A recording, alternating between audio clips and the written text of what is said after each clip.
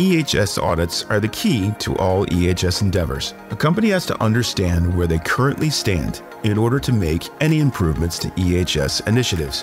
Today on the podcast, we'll speak with 3 experts in EHS audits from the APAC region. They'll dive into the work they do with audits, exploring differences in the regions and how the space has been evolving. They'll also discuss key drivers of change and their advice to multinational companies looking to do their audits more efficiently. This is the first episode in our 2-part series on EHS audits. Tune into our next episode to hear from experts in the EMEA region and in the US.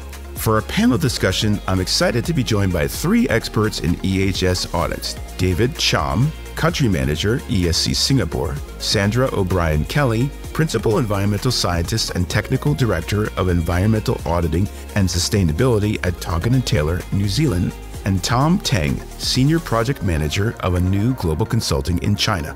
David has over 18 years experience in EHS consulting with a focus on EHS assessments. His expertise extends to EHS compliance, due diligence assessments, and sustainability reporting.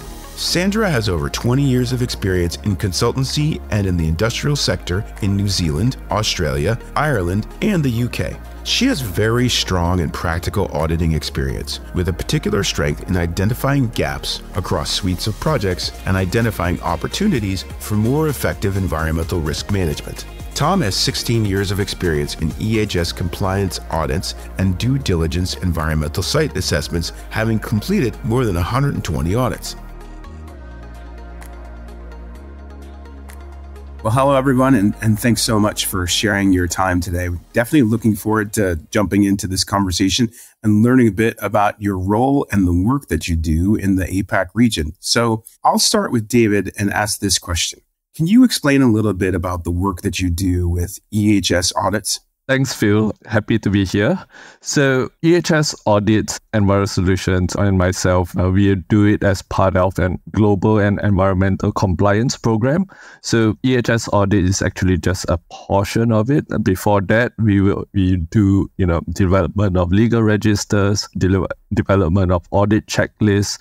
And then once that is done, we'll be doing EHS audits. And then, following that, we'll be supporting the client in closing the gaps in budgeting and, all the various measures to help to ensure that they comply with the regulations. That's the gist of what EHS audits that we have been doing. So, David, can you talk a little bit about the people that you work with when you're doing these audits? So primarily when we run global and a regional compliance audit, we only work with the global directors of EHS or APAC or, regional EHS managers, because nowadays the market has changed so much. Traditionally, EHS audits, we work with well-established operations that, EHS audit is just being done as a health check on the organizations. But nowadays, when companies are growing so rapidly, the EHS audits that we do is the first time they ever done it.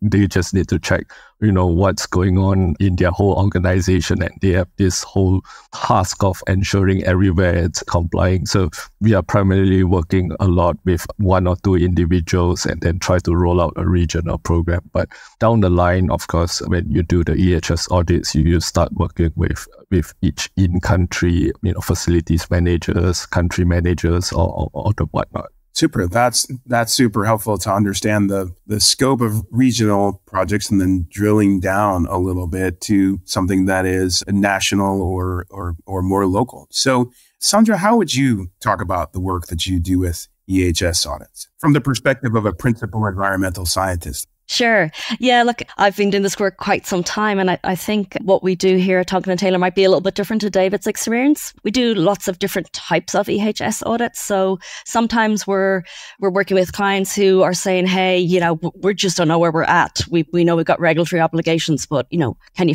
help us figure out what to do?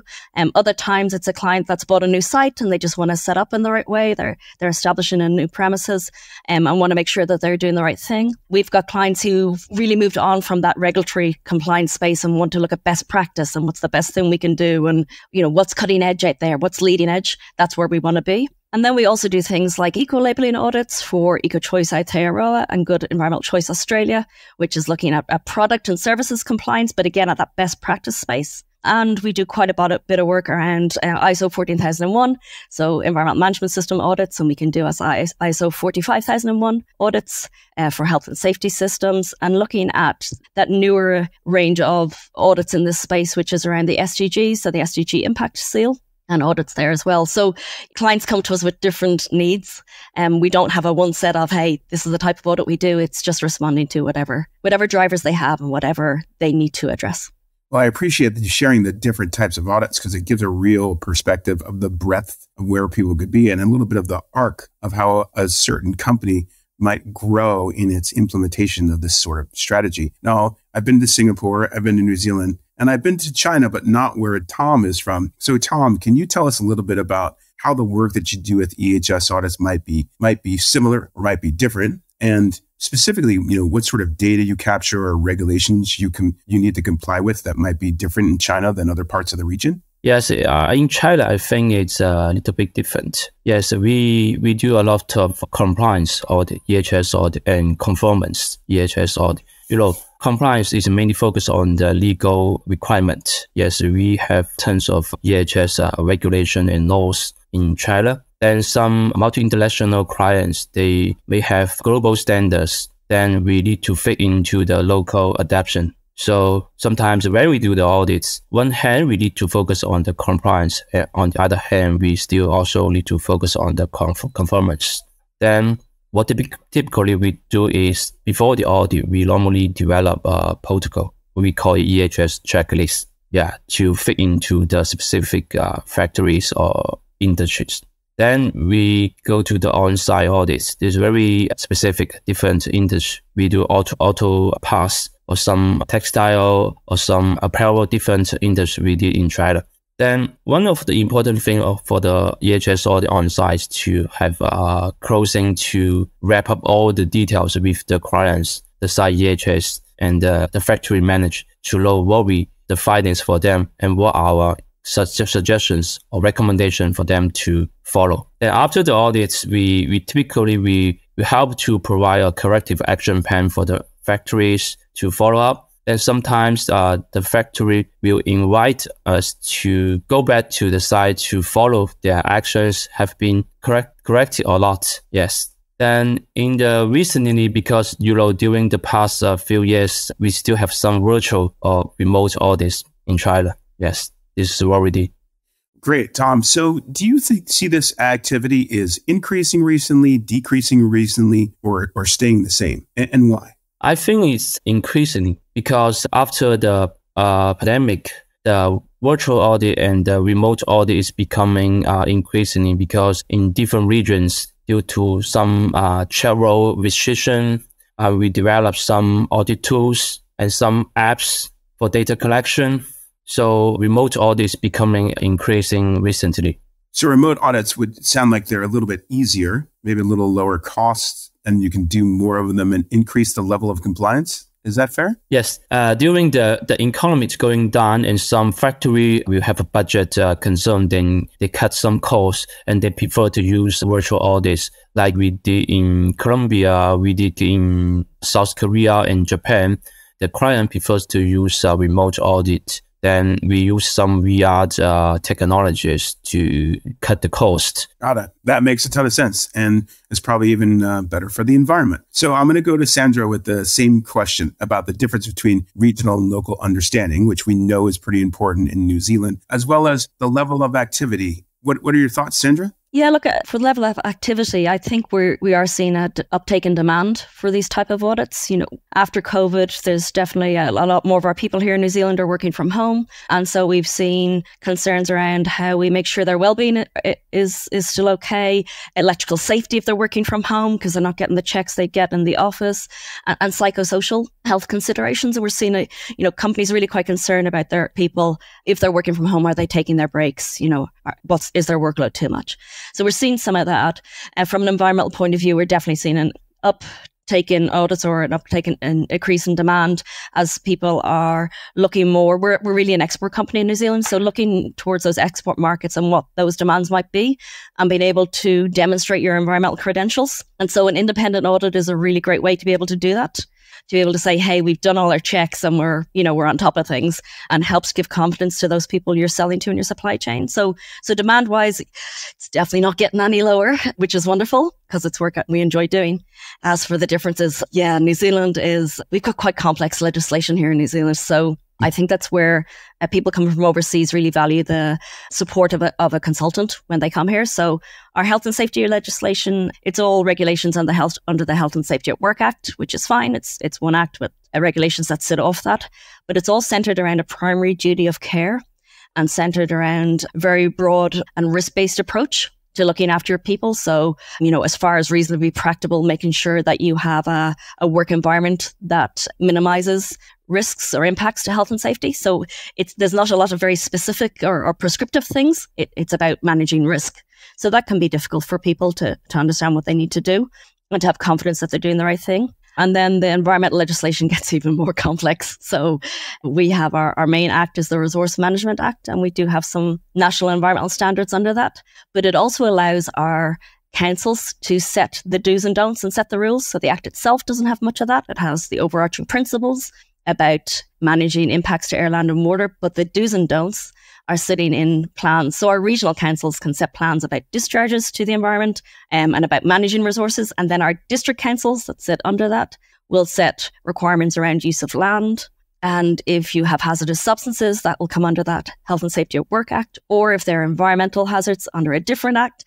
And then there's a Local Government Act, which allows us to set bylaws for trade waste and waste. And so, it's really quite complex. And that's where having someone who can navigate all those rules and pull them all together and make sure you're covered is really quite helpful. People from overseas find it quite surprising. Yeah, it's quite surprising for a place that's really known for taking care of its environment to really take care of its environment. One of the things we learned in past episodes is about the relationship with the indigenous culture that's benefited the overall relationship of the nation and its ability to operate with multinationals. Can you share any benefits that you think that the EHS audit or this space has gained from that unique relationship? Yeah, look, I think there's two parts of it. I think there's great learnings on how to look after the environment well from Te Ao Maori. So from that Maori worldview, a good understanding of true care and consideration for the environment and for our land, and quite a special understanding of the relationship we should have and should want to have with our environment and how we will best coexist together. So that's quite a strong thing we can take from Te Ao Maori. I think also as well, when it comes to the EHS audits, because of that relationship and how we try to pull in that Indigenous consideration, it's helping us to consider our communities more. So when people are getting permits, or what we call them consents here, for infrastructure or building work, they really have to do proper engagement with our communities now to make sure that whatever's being built and developed is really right for them. So we're seeing, I guess, EHS just broaden really to more social considerations and social factors, which is wonderful to see because we're getting much better results out of that. Outstanding. So I'm going to go to David with the same question about the activity increasing or decreasing and some of the regional and local understanding and how it works into the context of the audit. Right, sure. Certainly, I agree with Tom and Sandra. There's really an increase in requests for audit and compliance type of work, at least in the last 6 months to 12 months. We've seen a lot of requests coming in for regions like India, Vietnam, as well as Southeast Asia. So there's a lot of expansion into these markets, especially from the tech sector. So India is really a hot zone for us now. We have audits like every other month in there, and some clients have portfolios there like 13, 14, 15 sites that we need to crunch out in the next 2-3 months. So definitely an increase. And if you talk about the importance of a local understanding, so it is very apparent here, especially in Asia Pacific and Southeast Asia, where language is an issue. Some of the regulations are written only in the local language, and for multinationals to really understand what does it mean to comply, translating it to English may not capture the exact interpretation. So therefore, the presence of local auditors to actually explain the nuance and the context of each regulation and how to comply and what it actually means is very key in the decision-making process. So very often after we undertake the audit, we created this gap analysis and corrective action, and the clients we still don't know how to do it. So what's next? So what we do actually is we embed some of our staff in their organizations to actually help the client say, okay, this is what you're going to do. This is how you're going to do it. This is the budget that you can set aside. These are the top priorities. We work with these top 5 issues first, and the other 10 we can work next year. So a lot of all this context, and experience is helpful for the clients in the long run in how they manage the budgets and the compliance of, all their operations in these far out countries. Yeah. Cool. It's very interesting. One of the thoughts that was going through my head as each of you was talking was really the simple question of why. So I kind of want to move to this other question of what is the most significant driver of change? I've heard best practices, cultural influences, COVID, new technology, ESG, CSRD. I've heard these terms, and there's more. What do you think is the most important driver of change, or the one that you think should be most significant in your region or for the multinationals you serve? I'm going to start this time with David and go back around. Right. What I do see the main increase is really the expansion into Asia, because that's where Tom and I are based. You think multinational expansion into Asia? Yeah, that's from US. It could be from Europe, and as well as some of the Asian companies that expand a lot in the region. So we do see quite a lot of expansion here, and that drives up a lot of this demand for the EHS audits and compliance understanding.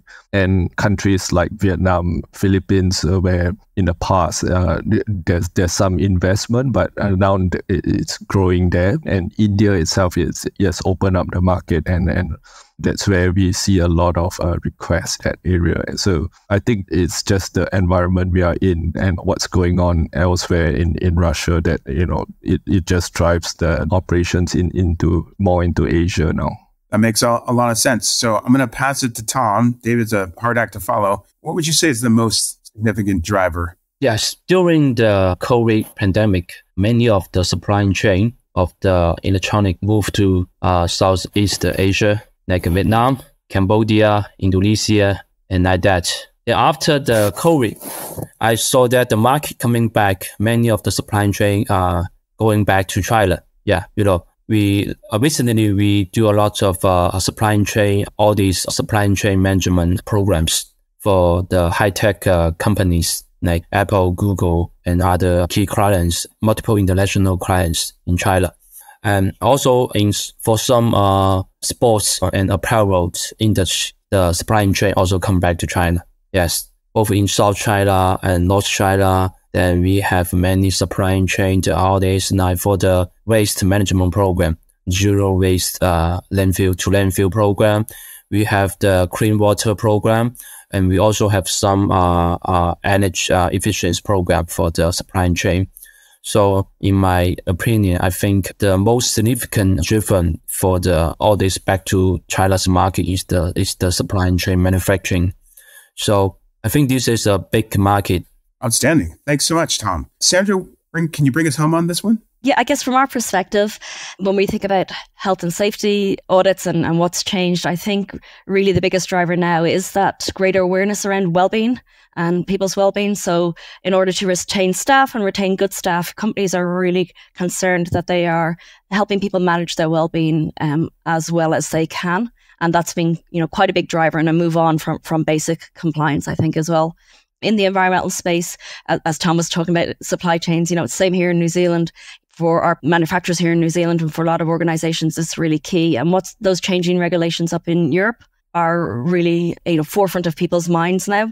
So that great emphasis in Europe around environmental considerations and environmental issues is seeing greater demand here in New Zealand, or we're seeing greater demand here in New Zealand for companies who want to be able to prove that they're doing the right thing. So that basic compliance, but also that the claims they're making are truthful and accurate. So just that all those issues around greenwashing and environmental claims, people want to be able to prove that what they're saying is truthful because it's important for their supply chains. So I think that's where the two main drivers I'm seeing on from a health and safety perspective and from an environmental perspective. That's great. Thank you. Greater awareness around well-being and an authentic desire to protect the environment. No big surprise to hear that from coming out of New Zealand. Okay, so we got time for one more question, and it's a quick one. So in 30 seconds or less, David, what is one tip you have for multinational companies who want to do this better, faster, and cheaper?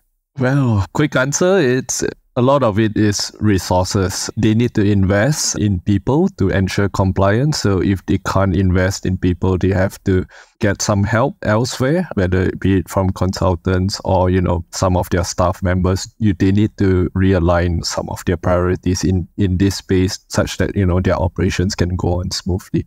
That's the quick answer. Lots of expertise needed. They can't have it all in-house, right? Tom, how would you answer that question? What tips would you have for multinational companies who want to do this better, faster, and cheaper? Yes. One is to build a local compliance team. It's very important to have a strong team local. And the second one is the global standards with local adaptation, because you need to integrate your local standards into the local adaptation. Number three is to conduct regular localized audits to keep the compliance. The last one, I think, is the training and culture awareness for the multinational companies. Awesome. That's a pretty good list of things to do, and makes a whole lot of sense given everything that we know. Sandra, what else would you add? Yeah, look, I think mine's quite a simple piece of advice, really. It's just make sure you have strong local support so that you can ensure you're doing the right things, you know what the right things are, and that you're doing them and you're not getting caught up expending effort on areas that are not going to benefit you. Awesome. Thank you all so much for your time and wisdom. It's really great to get a little bit of time to get to know you, get an understanding of your perspective, and see how you're helping multinationals really make a change in the way they do business. Thanks so much for your time. Thank you. Thank you. Yeah. Thanks again to our guests for coming on the show to discuss EHS audits. Here are my top key takeaways from the discussion. 1. Generally, we see increased demand for EHS audits throughout the APAC region. This is due to a variety of factors, including multinational expansions into Asia, global regulation and supply chain considerations, and an increased focus on well-being and environmental best practices. 2. Due to budget constraints and the post-pandemic shift, companies are increasingly using remote or virtual EHS audits. This trend allows for cost-effective compliance monitoring, especially in regions where travel restrictions or economic pressures exist. 3. As we've stressed in our past episodes, engaging local auditors and building strong local compliance teams is vital due to regional differences in regulations. For example, regulations in many Asia-Pacific countries may only be available in local languages, and understanding the nuances can prevent misinterpretation and ensure compliance. Thank you for joining us on this episode of Rethinking EHS. We'd like to thank our exceptional guests for sharing their expertise. Please don't forget to hit that subscribe button wherever you listen to podcasts so you never miss an episode. For more tools and tips on how to work globally with a local lens, check out the Global Resources page on the Inogen Alliance website to access webinars, downloads, ebooks, and more. Find the link in the show notes or visit www.inogenalliance.com/resources. Follow Inogen Alliance on LinkedIn for the latest updates. And until next time, let's innovate, inspire, and rethink EHS together.